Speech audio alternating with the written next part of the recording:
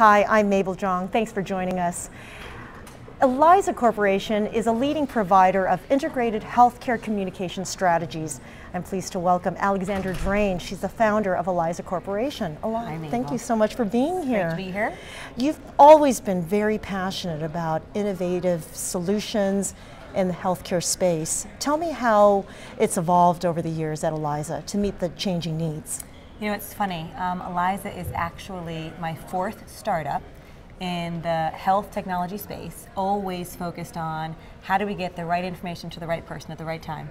And I laugh because as a serial entrepreneur, to now have been at the same company for 12 years is like, oh my God, how am I doing that? That's a long time. It is, until you look at what we've actually done over those 12 years. And the very lucky thing for me about the platform, and also I think our management team and our board, is we have really been at least 4 companies over those 12 years. So really, what I love about the question that you asked is Eliza itself has changed fundamentally in response to 2 things, I would say. One, the technology that's available to surround and beguile and really seduce people into taking better care of themselves.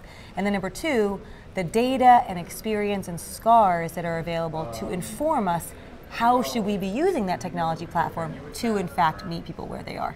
So when Eliza first got started, we really would have described ourselves as a speech recognition company. We have a proprietary speech recognition engine that came out of Caltech, and we were very focused on, oh my gosh, we have the best speech recognition engine anywhere. This is amazing. We can reach out to people instead of waiting for them to come to us. The people who we know for the most part are not taking great care of themselves, right? Because they don't come running into the doctor's office, and have an interaction with them through a logic tree to hopefully get them to go do something different.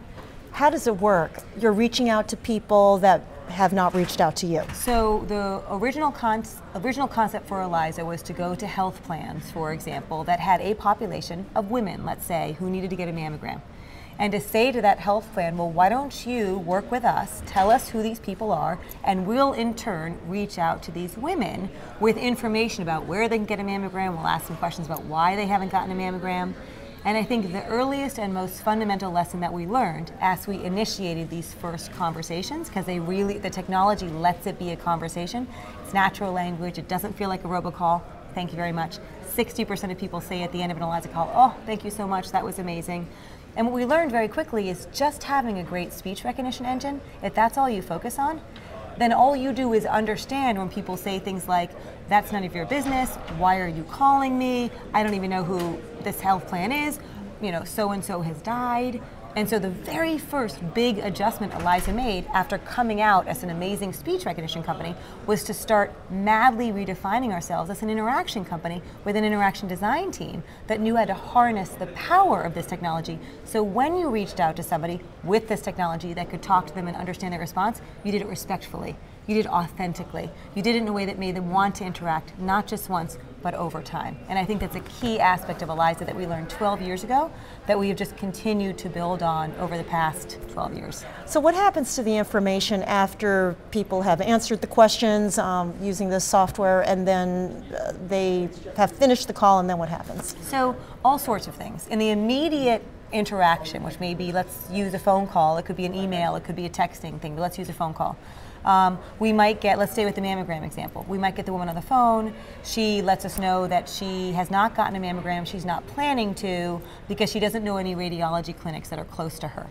So we say, oh, well, we actually can email you a list of radiology clinics right now that are right near you, would you like me to do that? She says, yes. We say, great, give me your email address. We're then going to send her a follow-up email after the fact, and we've captured the email that we can be using for other things as well. We might also go on to screen her for depression. You know, one of the biggest surprises to me in an Eliza program was one of our customers said, there's, you know, a lot of women struggle with feeling blue, and I want you to add a depression screener to this outreach to a general female population, not a population that we have reason to believe is blue, but just this population. As high as 15% of that population screened positive for depression. So what Eliza could do in that second is hold on to that woman, quickly check through web services to see if this woman has a behavioral health benefit. If she does, we might stay with her and say, you know what, we've got someone who can talk to you right now. Will you wait 1 minute? And then transfer her through to someone who can work with her in the moment that the door is open. Very cool. All of this data is captured. We're also capturing other information about preferences, how people like to receive information, their motivation, their styles. all of this is being put into Eliza's database, and we share this back with our partners after in ways that can create indices of things like engagement, for example. Are you finding that people are more accepting of this because your program is so great, or because people are just more and more accustomed to speaking to automated messaging machines now? You know, I think I could answer that a couple different ways. The best way to answer it is we have not fundamentally seen large shifts, positively or negative. Our engagement levels, which pretty much match those of live humans, have stayed the same for the most part over the past 12 years.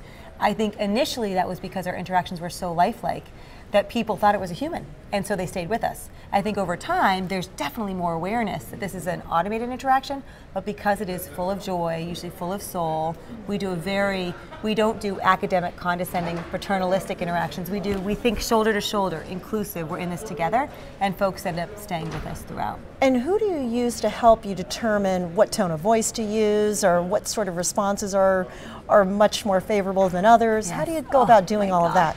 So I will first tell you that we actually have patents on things like intonation and voice because it matters so much. And we've seen examples that if you just record it this way or that way, just the tone, not forget the words, you can swing something from 20% to 80%. This stuff really, really matters.